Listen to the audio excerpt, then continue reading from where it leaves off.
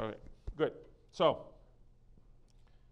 I just wanted to mention, so where have we seen things that are consistent with chiral or nematic superconductivity? So this is perhaps one of the most known is a strontium ruthenate. TC is about 1.5 Kelvin, and there is very strong evidence that it breaks time reversal symmetry. Usually to see that, these are two of the measurements that you rely the most. Kerr effect, it's an optical measurement that essentially tells you whether there's a magnetic moment in the system. And this is the Kerr signal on setting below TC. There's also μSR, which is mu on spin rotation, which, as you can see here, also sees a signature below TC. There's still lots of questions about what's the pairing state. In the beginning, people thought it was P plus IP. Nowadays, it's clearly, or it's very unlikely that it is a triplet, so it's an open question of what it is. This was discussed by Nick in his talk. The uranium tellurium 2 is a much more recent experiment. This is an orthorhombic system. And again, you see here time reversal symmetry by Kerr effect. As you can see here, this delta theta k. If there is a Kerr angle, it means that it's breaks time reversal. But there are groups, my understanding is that the data is consistent, but the interpretation is different, okay? And as also Nick showed, that under pressure, there's evidence of two superconducting transitions, which would be consistent of having something that can break time reversal. This is, again, a recent material. This is a potassium vanadate 3, antimony 5. This is the family of Kagome metals that are superconductors. So this is the Kagome lattice, and this is the first, as far as I know, Kagome superconductor.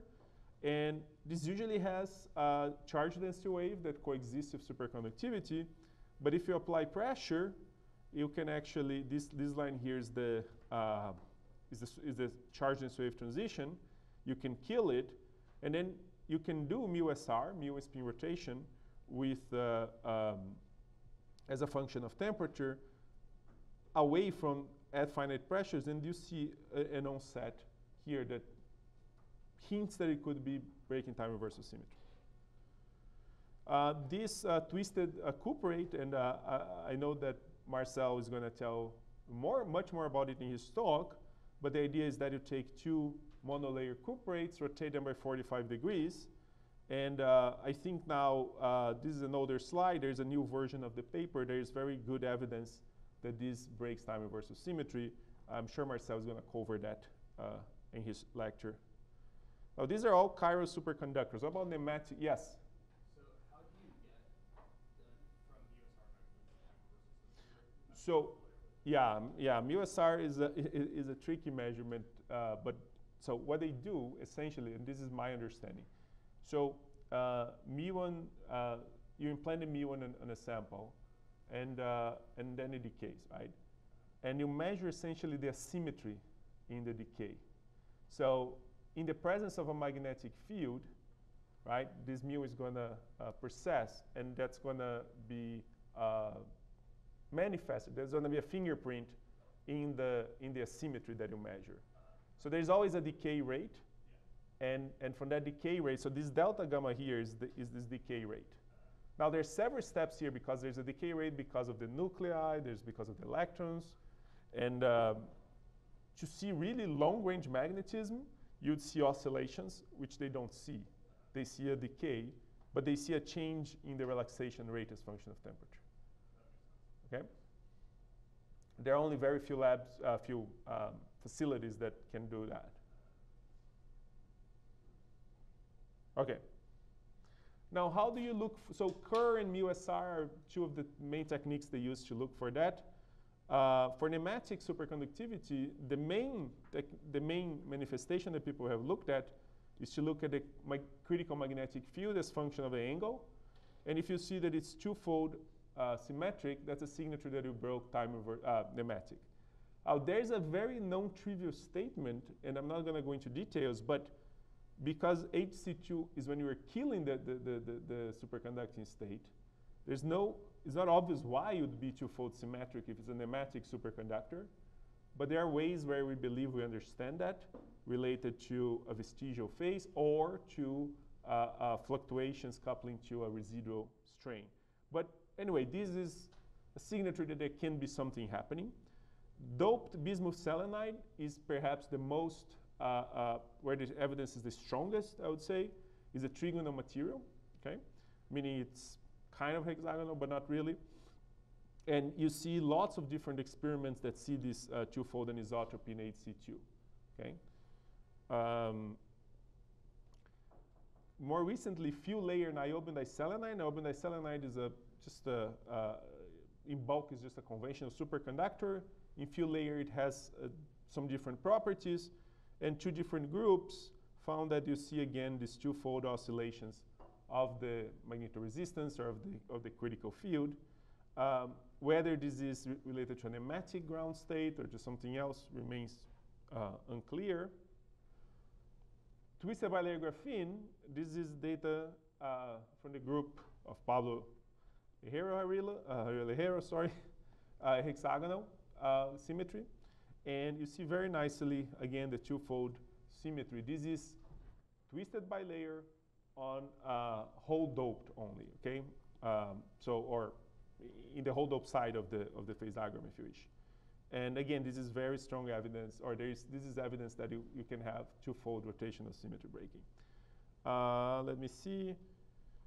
Before I move on, I think there's one important thing and to mention is that when you see this, you say, oh, there could be nematic superconductivity. But there are lots of other things that could cause these extrinsic effects, or even the geometry of how you're measuring. And Oscar actually has Vafek has a paper showing how you can get and show you how this twofold anisotropy can emerge if you have strain, and how it can even change if you change the doping or the concentration level, or just change the electronic structure. So these are good directions, but there's more work to be done until it can be declared a nematic superconductor. And finally, the other material that I wanted to bring to your attention is tantalum disulfide. This is a 4HB, is a kind of a crystal. So tantalum disulfide is a dichalcogenide.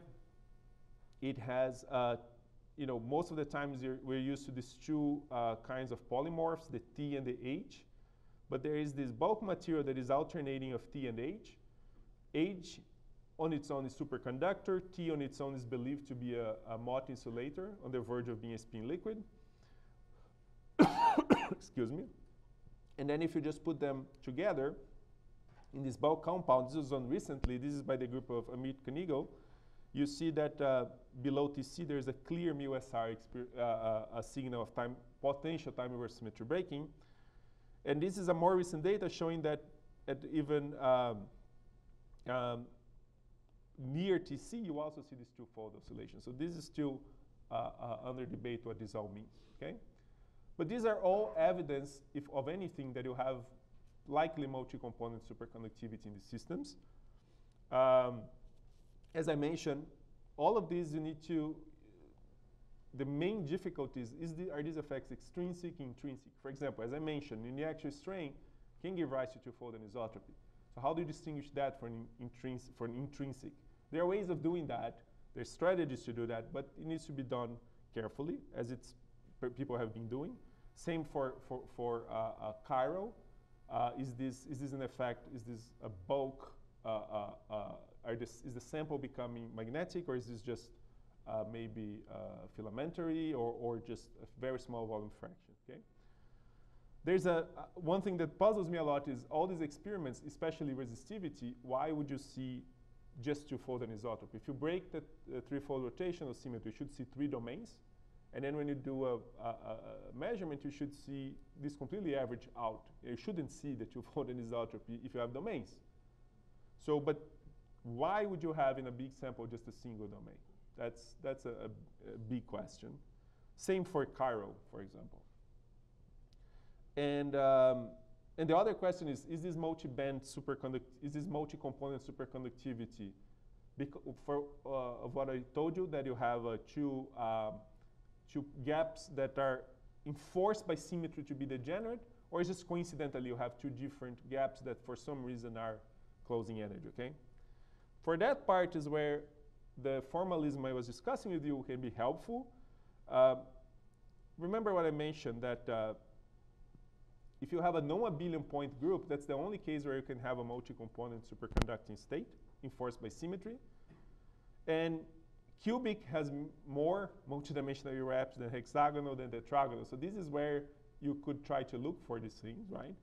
This is my very personal, biased, probably wrong classification of what I call, if this behavior here, this multi-component is coming from symmetry or from accidental degeneracy.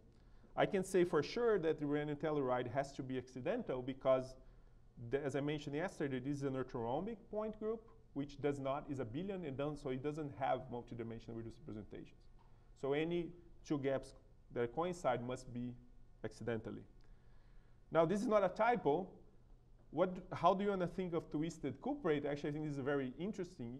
It depends on your point of view, I think. You can say, oh, it's accidental because I took a D-wave superconductor, I rotated it by 45 degrees.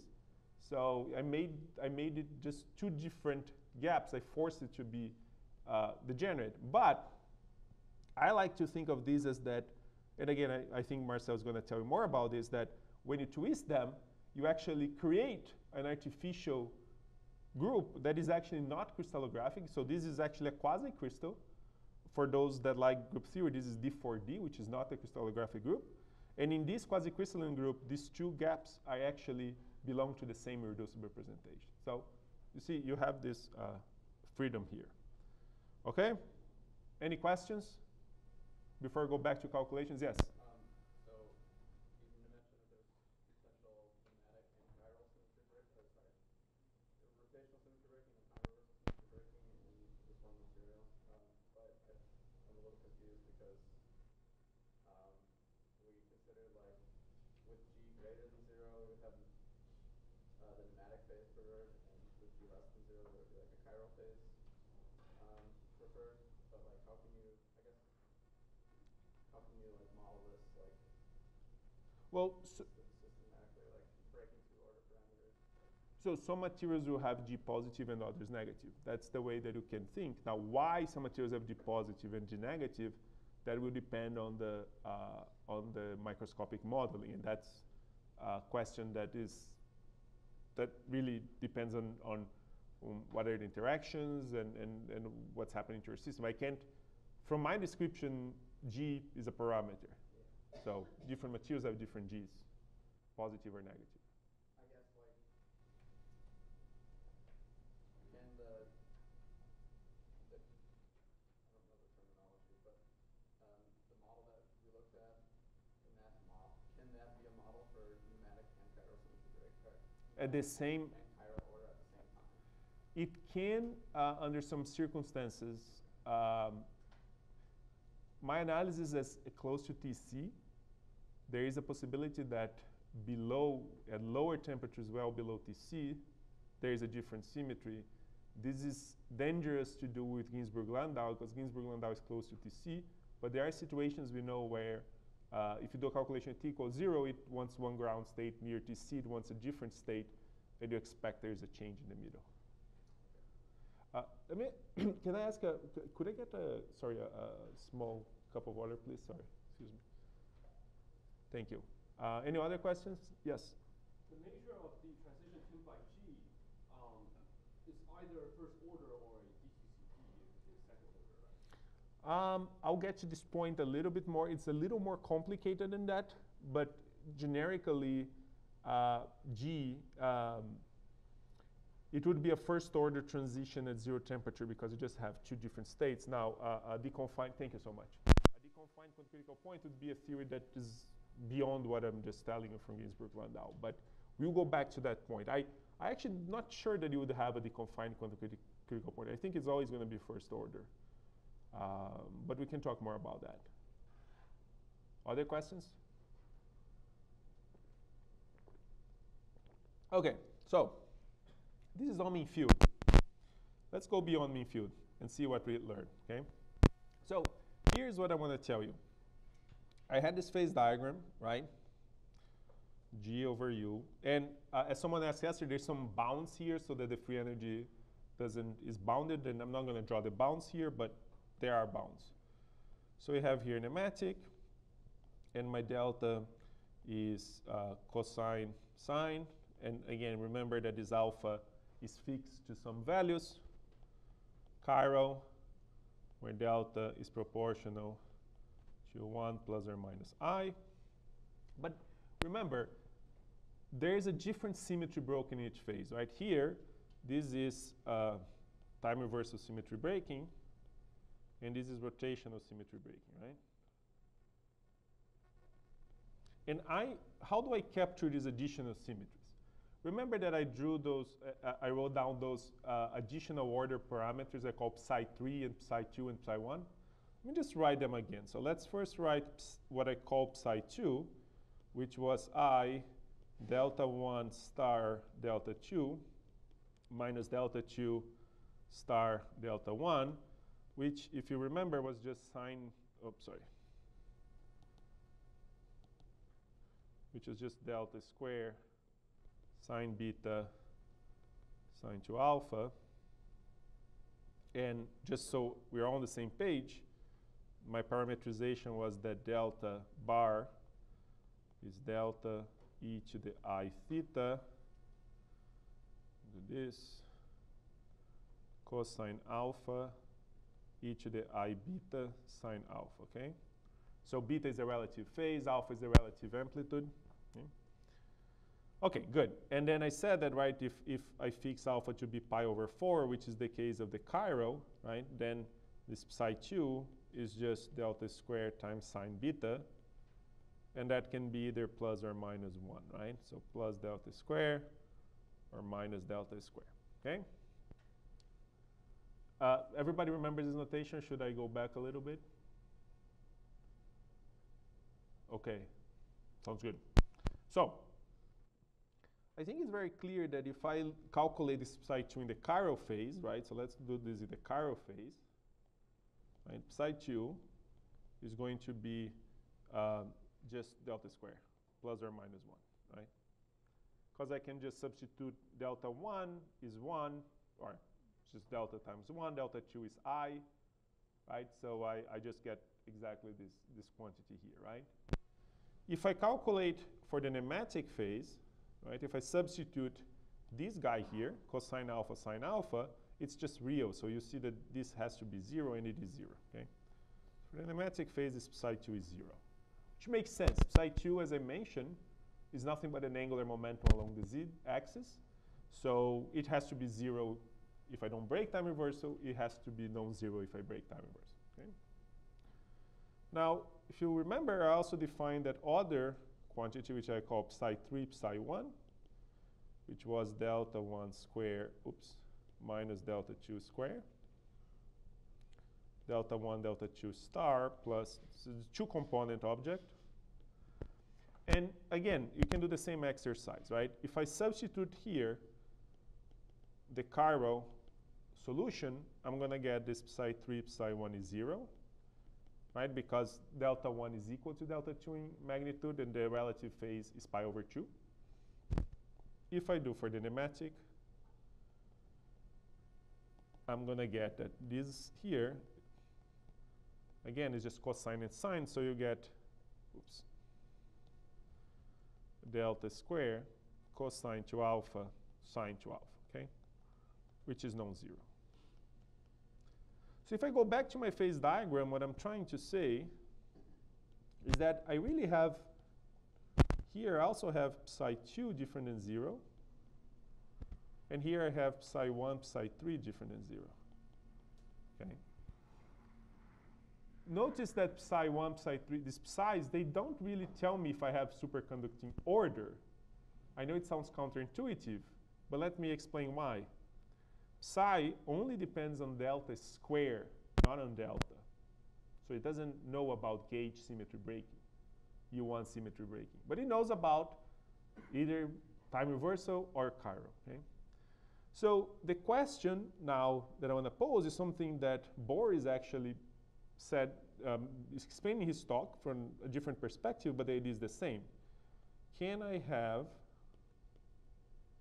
a situation where this psi is different than 0, but delta is 0? Okay? That's the question I want to answer. Okay? And again, this is a very close analogy. It's the same idea that Boris said. I'm going to focus on something at finite temperatures instead of 0 temperature. But it's the same idea of having psi different than 0 and delta equals to 0. Now, psi itself depends on delta squared. So I can obviously have this. This is always true, right? This can always be true. Actually, this is exactly what we call superconducting fluctuations, right? This is precisely the superconducting fluctuations. But it doesn't break any symmetries. My psi1, psi2 is a particular combination of delta squared that breaks the symmetry. Okay? Any questions so far? So you already start seeing that this is related to fluctuations. And to capture that, I can't do mean field. I have to go beyond that. Let's do this a little bit more. Yes? What are we averaging over? Oh, it's just expectation value. Like, I mean, if I think I minimize the free energy, so this expectation value is just the expectation value at the minimum of the free energy, something like that. Well, to appreciate this a little bit more, it's very interesting to notice that, and I'm going to go here on the side a little bit, that these psi's are just examples of something more general, which are bilinears.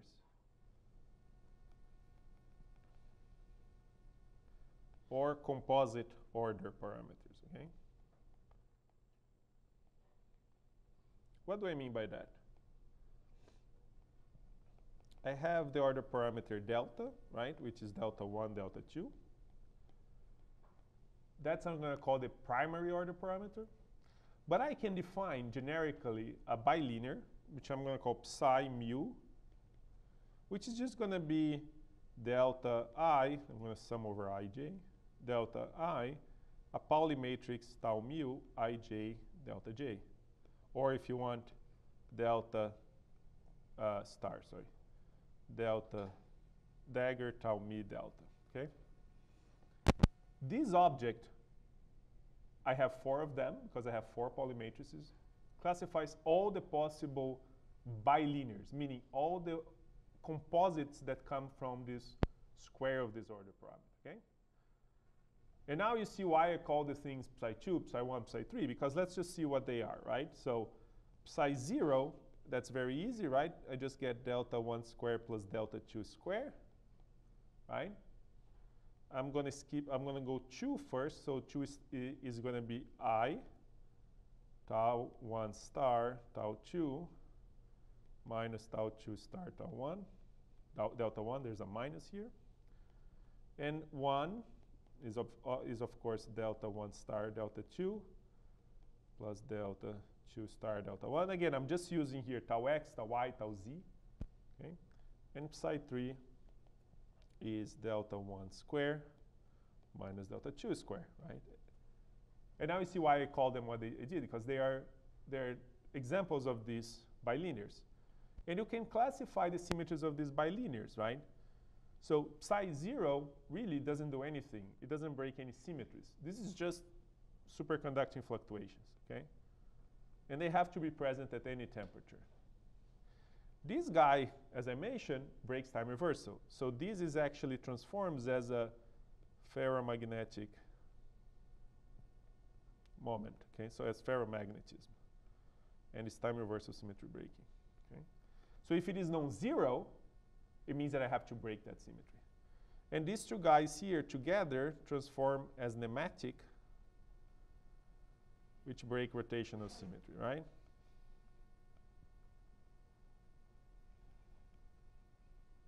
Okay?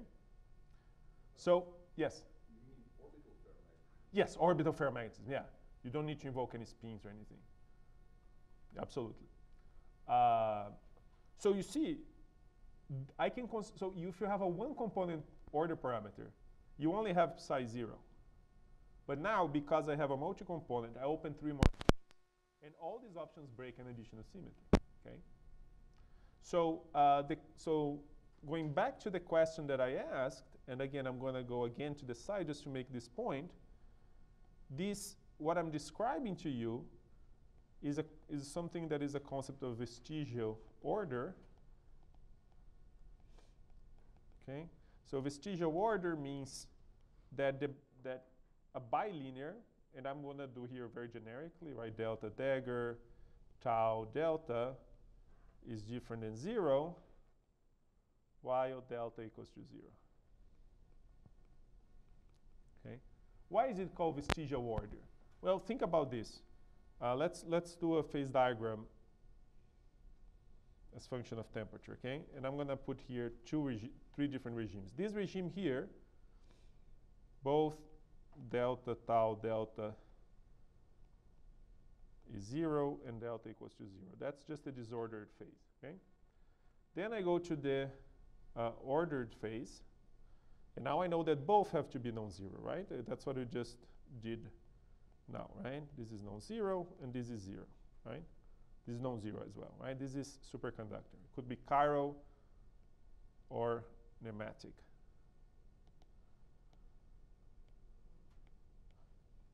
This is the disorder, okay? What I'm asking is there a phase in between where the bilinear, I think you can see that, right? It's not too, the bilinear is non-zero, but the order parameter itself is 0, okay?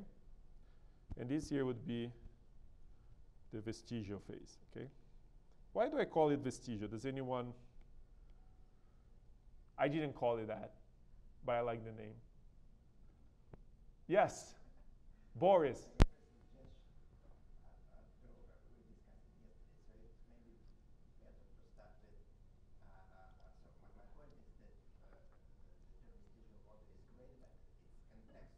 Oh, absolutely. It refers to the scenario rather than to the order itself. Correct. Right? So Yeah, I agree with you. Yeah, yeah. that was my comment, because then it becomes clear. Because if you have a context, Yeah. then it's good. But I- otherwise, it can be even misleading. I agree with you. And the context here, and that's the important part. Why do we call it vestigial in this scenario, right? And for example, in the case of the Boris was saying, maybe the word vestigial is not appropriate, as he's saying. Because here, there's a sequence of transitions, right? This guy here breaks. The second one means that I break gauge symmetry. I fix the phase of the superconductor. This here means that I either, let's say, I broke time reversal, right? That's psi 2. So you see I broke two symmetries, U1 symmetry and a Z2 anising symmetry related to time reversal symmetry. Then I want to go to the disorder phase where both symmetries are restored. But I do that first by going through a vestigial phase where I restore one of the symmetries, in this case the gauge symmetry, but I still have that Z2 symmetry broken. That's the idea of vestigial, meaning I restore some of the symmetries broken by my ground state, but not all of them. So it's a vestige of what you had earlier, meaning you have some information of the symmetries you broke at lower temperatures, okay? So this is nothing but a generalization of the idea of nematic, or liquid crystals, right? Liquid crystal, the name says, is liquid and crystal, because you restore, like a liquid crystal, a nematic liquid crystal, you restore translational symmetry, but not the rotational symmetry when you go from the crystal to the liquid phase. So you see two symmetries. This doesn't happen in water, right? Water, while also in the solid state, you also break translational and rotational. If you heat up water, right, you go to a liquid phase. You don't have a phase in between where you only have rotational and not.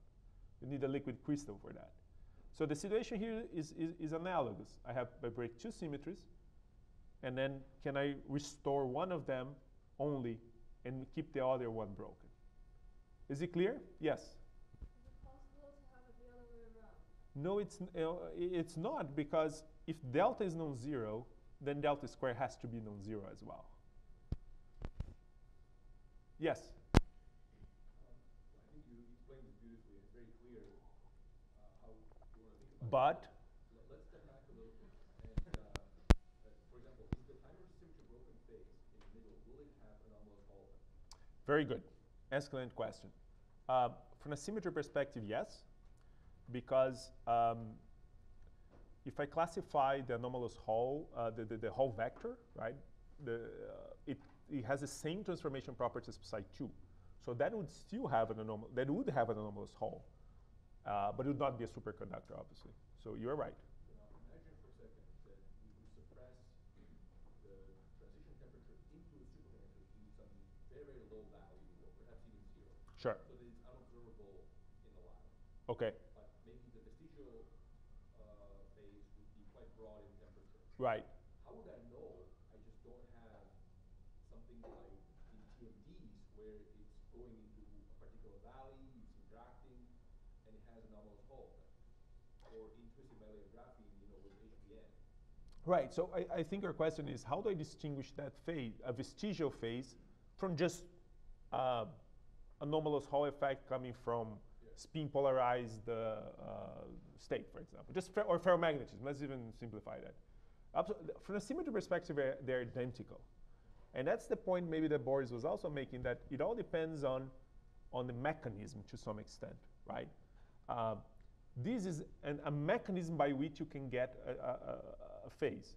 It doesn't really, if there are no superconducting fluctuations or anything like that, this mechanism is irrelevant, right?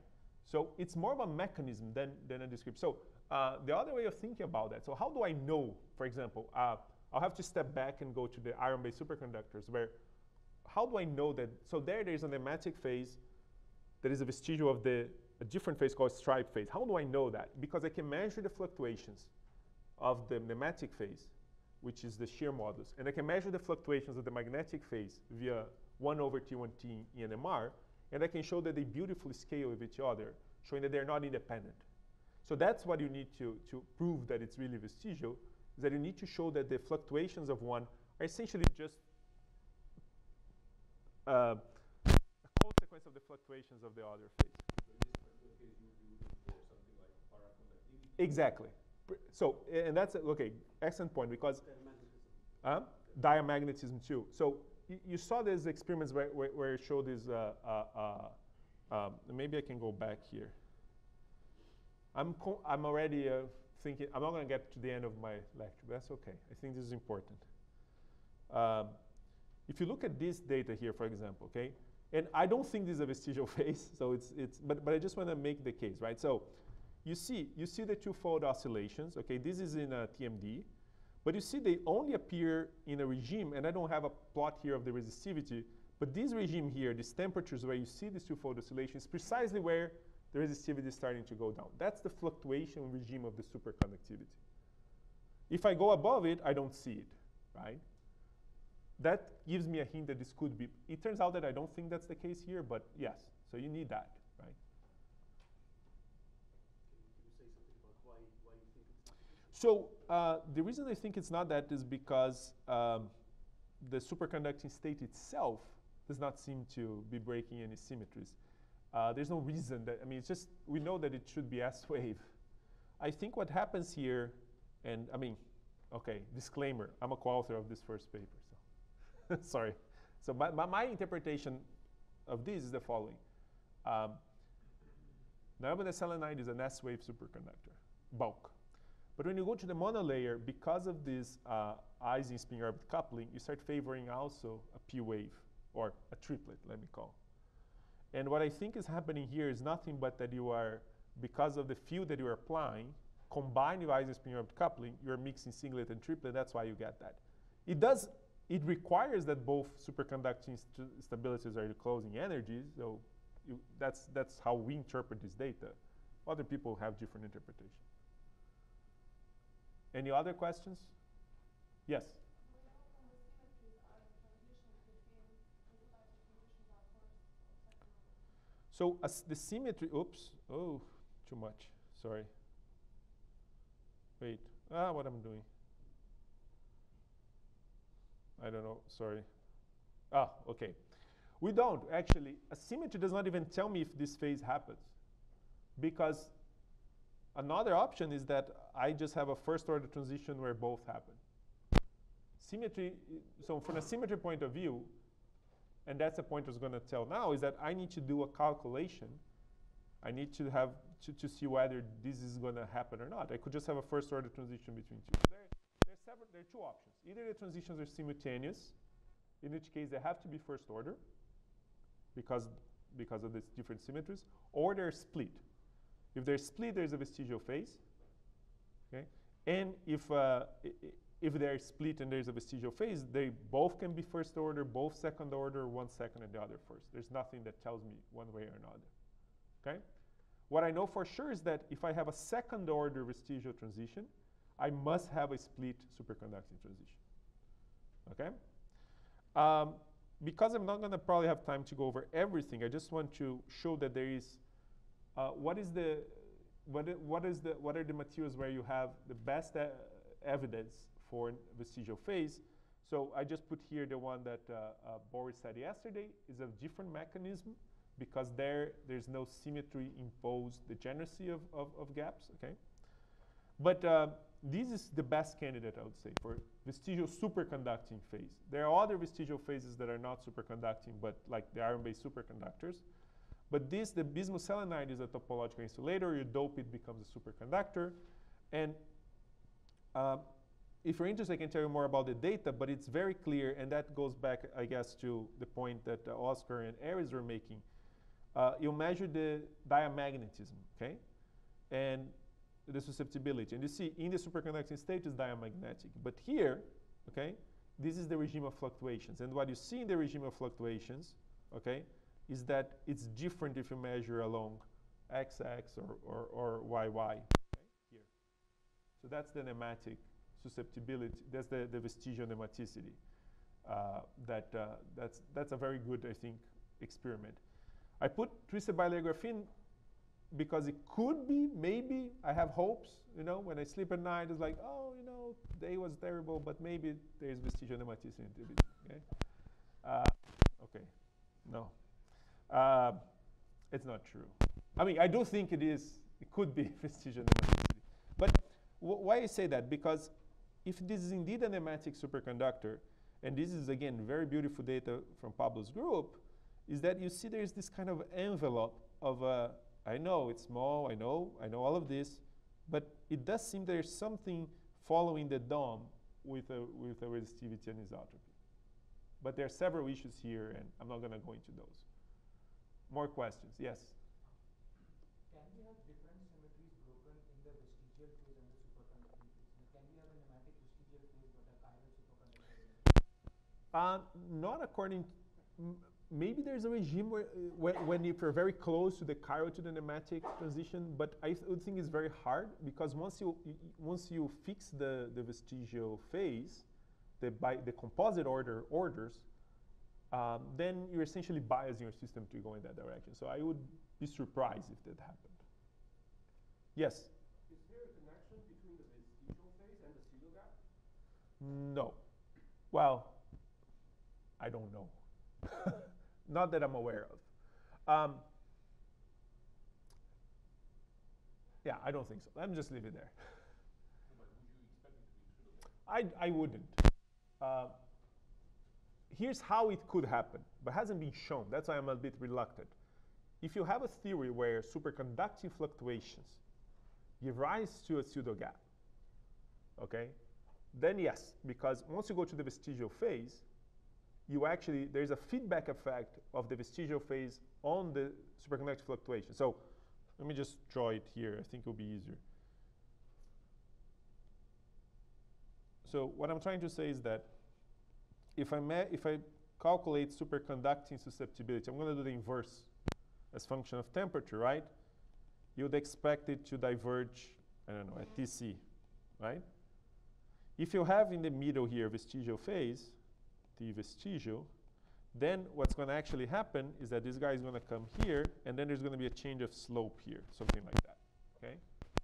This is observed in a different vestigial phase in this iron-based superconductor and other ones. So you see the vestigial phase enhances superconducting fluctuations. It's a feedback effect, okay? And if you have a theory where large superconducting fluctuations cause a pseudo gap, then this could be an input, if you wish, and then you may get that. It doesn't need to be coincidental, and actually would not be a phase transition because it'd be a crossover for the pseudo gap because there must be a critical value, but in this regard, maybe. I'm not aware of a microscopic theory, like starting from really zero, where you associate superconducting fluctuations with pseudo gap. Now, there is, of course, in 2D, things could be special and different, absolutely. Any other questions? Yes? So within the phenomenological field, like the Ginsburg-Lenvall field that you have written, can you add what terms you need to add to Excellent. capture this? That's exactly the next part of my lecture. How do I see that beautiful effect? So, as I said, if you do mean field, you don't get it. They happen at the same temperature. So you need to include fluctuations. And now you choose. There are many ways of doing fluctuations, right? You could do RG, randomization group. You could do variational. But what I'm going to quickly, I'm not going to be able to do it, but I'm just going to outline, is what's called large N. Okay? It's just, I think, a bit more intuitive. Or you can do Monte Carlo. That actually has been done as well. I've done the three of them, and there's a regime where they all agree on the results, some they don't. So, because none of the methods are exact, they're always approximate. Okay? But it's still an interesting problem. Okay, so what do? I need to include fluctuations. So I can't really think in terms of the free energy. I have to think in terms, I need to include the fluctuations of the order, and then usually the best way to think is in terms of the action, which is S. And you can loosely think of S as just the free energy divided by temperature, okay? But again, it's just loosely speaking. All I'm saying is that the action has time fluctuations, spatial fluctuations, and everything, okay? So it's very similar, but now I have an integral to account for the fluctuations. So usually we write like this. I have something like A, which is the same A as before, but now I have Q squared, which is the gradient. These are spatial fluctuations. And I must have some function of omega as well. Omega are temporal fluctuations. I'm doing Matsubara. Okay. And then you have, this is the same term. Okay. So this here, of course, is what we would call the inverse no-interacting susceptibility. A Q here, Q here represents, I'm going to do this. So Q here represents both momentum and frequency, Matsubara frequency. And then I have the additional terms that I already had before, right? So I have U over 4 integral of x. Now x, again, represents both time, imaginary time and space. And this one here.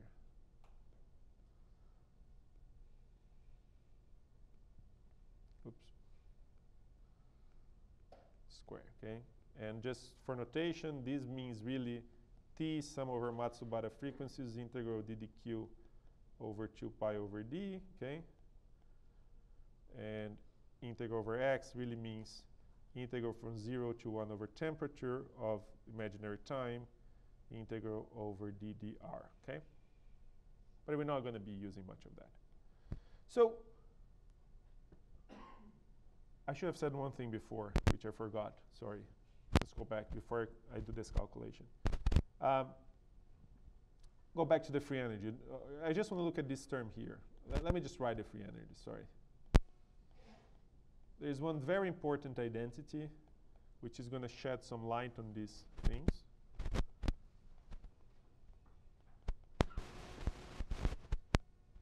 Okay, plus G over 4. Delta 1, delta square. Oops.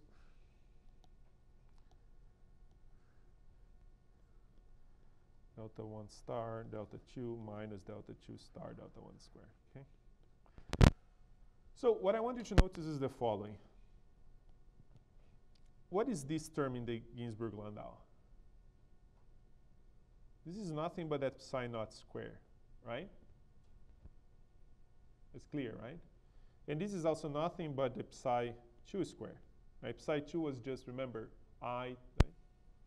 So you understand now why G negative gives me gives me a chiral, right? Because if I think in terms of this this is a composite order, right? So the quartic term is a quadratic term for the composite.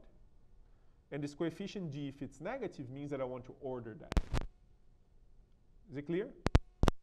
So you already see that connection. Now there's something really nice, which is say, well, but what about psi 1 and psi 3, right? Let's just write this for 1 second, right? Psi 2 is delta 1 star delta 2 minus delta 2 star delta 1, which was sine beta sine 2 alpha, right? And times delta squared, sorry. And psi 1, psi 3 is cosine alpha, sine alpha, cosine beta, delta square. Okay? Which is the same again as delta 1 square minus delta 2 square, delta 1, delta 2 star plus delta 1 star delta 2. Okay? Now, there's a very interesting identity. Let's do psi 2 square. What is psi 2 square? Well, it's sine square beta, sine square 2 alpha, delta square, delta fourth, right? What is psi 1 square plus psi 3 square? Well, let's see. I'm going to get cosine square alpha plus sine square alpha, 2 alpha, cosine square beta. Sorry, there's a 2 here missing. It's going to be important. Square beta, delta 4, right? But look at this. I can just come here, and well, this is nothing but 1 minus sine square of beta, right? So this guy here becomes, I can also write psi 1 square plus psi 3 square as cosine square plus sine square gives me 1 minus sine square beta cosine square beta. Okay? Yeah, I'm sorry. Thank you. Sine square 2 alpha cosine square beta. Yeah. Sine square. Delta fourth, right? Well, but this is nothing but psi naught square, right? Delta fourth minus psi 2 square, right? So you found this identity, psi 1 square plus psi 3 square plus psi 2 square is psi naught square. Okay? Which means that I could come here in my free energy, right? And I could also have written, so let's just go back for 1 second. I wrote A over 2 delta square plus U over 4 delta fourth minus plus G over 4 delta fourth. Well, I actually can even simplify this a little bit. Let's just do psi naught square, and here was psi 2 square. So this one here I can replace by psi 1 square plus psi 3 square, or minus this, plus psi naught square. So I can also write the free energy equally as A over 2 delta square plus U over 4. I can absorb this G here, so it becomes U plus G over 4 psi naught square. Now becomes minus G over 4 psi 1 square plus psi 3 square. So you see, I got a minus sign there. It makes a lot of sense now, because if this G is positive, then this acts as a negative mass to my other composite, which is the nematic, right? This is nothing but, this identity is an example of something more general called a fierce identity. Okay, so you can prove that this is delta I star tau mi delta j, ij, mu equals 1, 2, and 3 is equal to delta I star tau naught delta j sum over ij. So this is an example. Oops, I don't need to sum over ij. It's implicit. Okay, so this is an example of, and this happens if you have higher order composites and as well. Okay. All right. So I have a tough choice right now because I have 10 minutes, and I still have probably another half an hour of material. So I'm just going to outline some of how would you do this large n, okay? How would you do this large n? So the idea is the following. The idea is to use something called the Hubbard-Satonovich transformation. Oh, here we go. It went to thick again. Transformation. Okay. And the idea is that you can write down, so, wow, okay. I think in terms of the partition function, in terms of, so it's a functional integral, partition function in terms of this delta, okay, e to the minus action, okay. And it is the following. I know how to do Gaussian functional integrals. I don't know how to do anything else. So the quartic terms are the problem, but you can write down the quartic terms by introducing auxiliary fields in this way. So let me start with, let's take this term here, for example, okay? I can write down e to the, there's a minus here because of the minus action, delta 1, delta, well, actually, let me do, yeah, minus delta 2, delta 1 star delta 2 integral square. You can write this, and this is the Hubbard-Satonovich transformation in terms of some auxiliary fields which you can call psi 2, okay?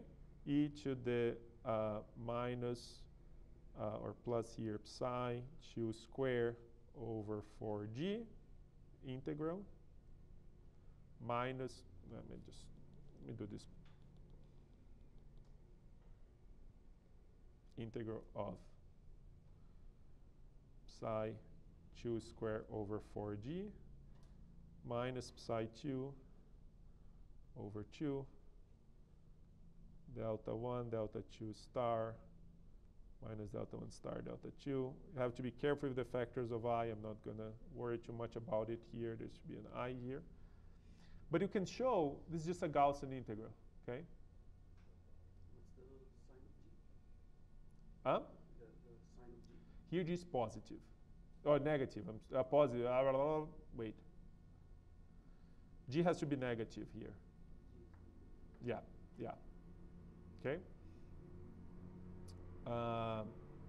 Yeah, so let me just check one thing. I did this for the other one. I just don't want to get confuse myself even more. Yeah, G is negative here. Okay. So this, you can do that for all the quartic terms. And as I explained before, right, all quartic terms, and again, I'm just going to summarize what it is here because I'm really not going to have time. All quartic terms are of the form of that psi mu square, right? And essentially, I can always write, therefore, a quartic term which is delta bar tau mu delta square. I can always, via the Hubbard-Satonovich, decompose it into a psi mu delta bar tau mu delta over 2 minus psi mu square over whatever, 4, and the coupling, which I'm going to call G. So this is how you get this replacement in the action by introducing these auxiliary fields, okay? You can do that for all the composites. And then you're going to get an action, and again, I'm just going to, it's unfortunately, I'll be happy to discuss more with you later if you're interested in the details or point you to references where we do that. But you're going to have something like this, and now the action depends on delta and on psi. But now it's quadratic in delta. And then you can integrate out delta, and you're going to get then essentially an effective action just in terms of the auxiliary fields. Okay? This is exact. And this effective action usually is going to be something of this form. It's going to have a trace of a log of the inverse susceptibility of the superconducting state. That's the term that you get for integrating other factors of half and n that I'm not putting here, okay? For integrating out the superconducting fluctuations plus the minus the psi square plus psi square over 4g and so on, okay? And this chi minus here is the renormalized chi that has all this psi. So it's a self-consistent problem. This is exact. The large n consists of taking the saddle point as exact, as the solution.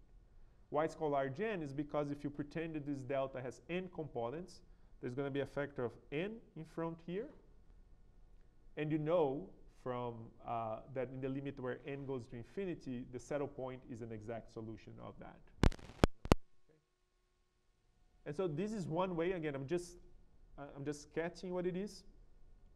And that's it. Then you can now answer the question that was asked. You can actually show whether this scenario happens or not, okay? And if you do this calculation for this problem, what you find, let me tell you the result, is that, let me just see it here. If you write, if in a dimension 2 plus epsilon, 2 is tricky because in 2 you cannot have long-range superconducting order, right? Because of